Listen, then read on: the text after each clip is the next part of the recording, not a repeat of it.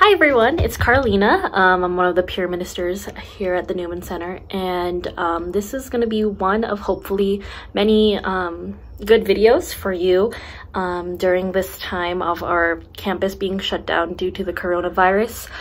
We want to make sure that our Newman community doesn't feel like the church is abandoning them in a time that we most need them.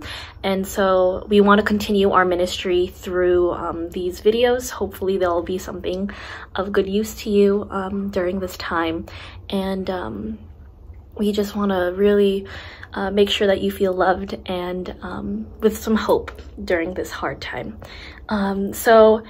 Yesterday, I was reading the readings for Mass, obviously no daily Mass, and I just wanted to share this with you, just a little reflection. I think it's really appropriate for this time. So obviously, our world has been radically interrupted.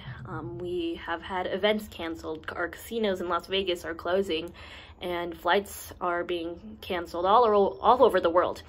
And we've had to make a lot of sacrifices, including, for us, the sacrifice of the Mass. We have no place to offer first fruits, as said in this verse.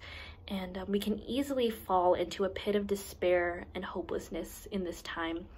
But I think this verse beautifully reflects the time that we're going through, in that in this prayer that Azariah says, it says, "So let our sacrifice be in your presence today as we follow you unreservedly, for those who trust in you cannot be put to shame." In this time, we just need to put our trust in the Lord and just offer whatever we can. And with our contrite hearts, he will accept, well, as though it were burnt offerings. And we just can't lose hope, and we can't lose faith in what God's plan is for us.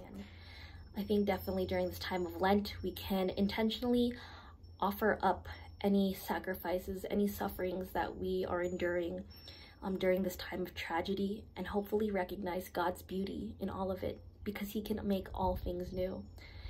And so with that, I hope you guys enjoyed this video, and we will see you next time.